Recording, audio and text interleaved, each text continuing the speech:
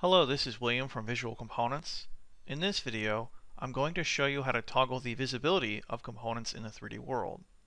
To get started, add any layout you want to the 3D world. So I have a layout open here. I'll now select the robot in the 3D world, and if I go to the Component Properties panel, you can see that every component has a visible property. So right now it's selected so I can see the robot in the 3D world. But if I clear the checkbox, the robot is no longer visible. I can also go to the Cell Graph panel, and you can see the robot which I have selected is indicated here, and there's a slash through its eye icon. That means the component is not visible. So if I click the eye icon, the robot is once again visible in the 3D world. You can also do this for a category. So I have the robots category here. I can click the eye icon, and notice that toggles the visibility of all components in that category. And you might notice something here called factory facilities. There's actually fences right now in my layout, but you can't see them because this entire category is hidden, or all the components that are listed there. Now, instead of turning them on or off, what I can do, I can select this option here called Show Hidden Components.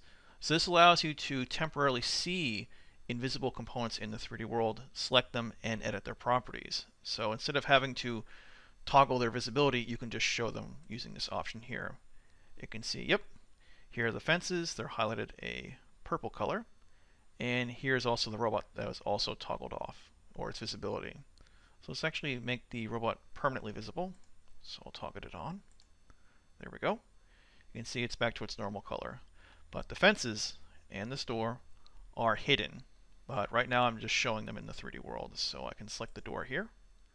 It is selected, and I can edit its properties here. So you can see it's visible property, its checkbox is cleared, so if I select it, you can see it's now visible in the 3D world and its color changes.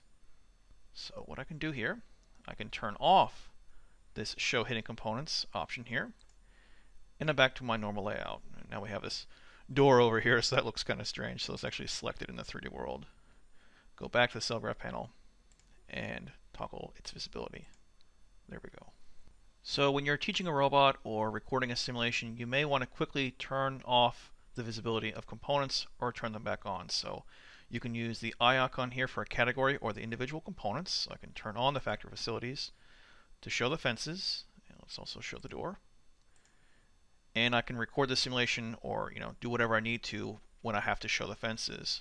Or I can just turn them off permanently, their visibility, and just show them when I need to using this option here. Now, notice that I was using two different categories. What I can do, I'll go ahead and drag the accessories category here in the Cell Graph panel that contains the door. I actually will make that a part of the factory facilities category, so I can just drag and drop it on top of that category, and now they're merged. Another way to do that is to select the item, go to the Component Properties panel. You can see that every component has a category property, and notice that the door is now set to factory facilities. But I can edit this, let's say Factory Facilities 2, and if we go back to the Cell Graph panel, you can see now it's its own category again. But we can merge it by dragging and dropping it, or just renaming the category over here in the Component Properties panel. Alright, this concludes the video. If you have any more questions, please feel free to visit our forum at forum.visualcomponents.com. And as always, have a wonderful day.